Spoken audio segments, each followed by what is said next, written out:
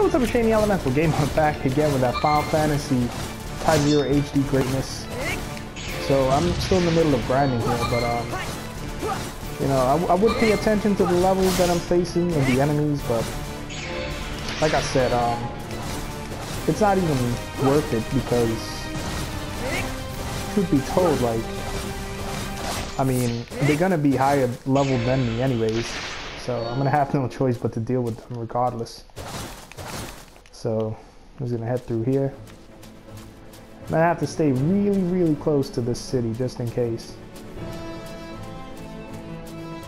So I'm just walking around in circles, hoping to get into another random fucking encounter. So there we go. I got another random encounter on deck. This time against the Flans. You know, the Flans are the easiest thing to take down because they leave themselves wide open after attacks, the criticals. And I could just use the explosion for the Phantom and the damage surrounding nearby enemies. So I'm just gonna keep doing that. Leveling up is still pretty slow, even though I'm grinding my ass off over here.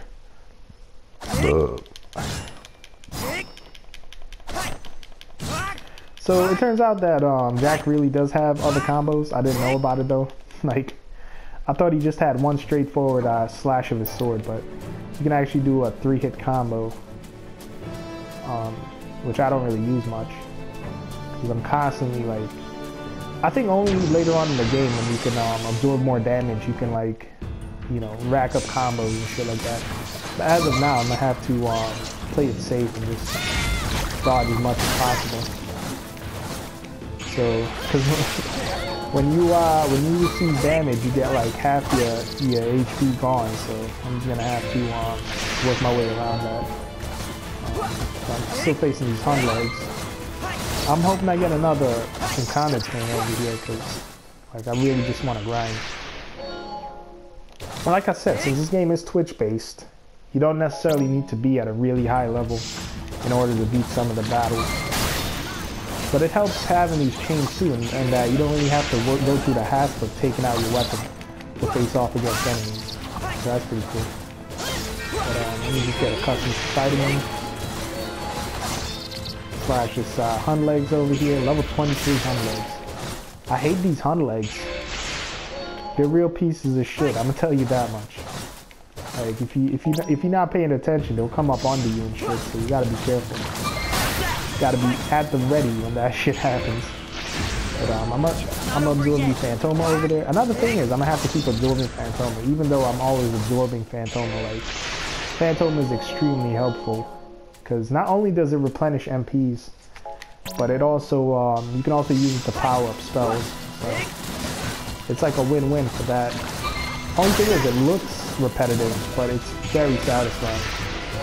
Like, it's one of the most satisfying mechanics in the whole game. Oh my god. I should have bought some high potions when I was at the academy.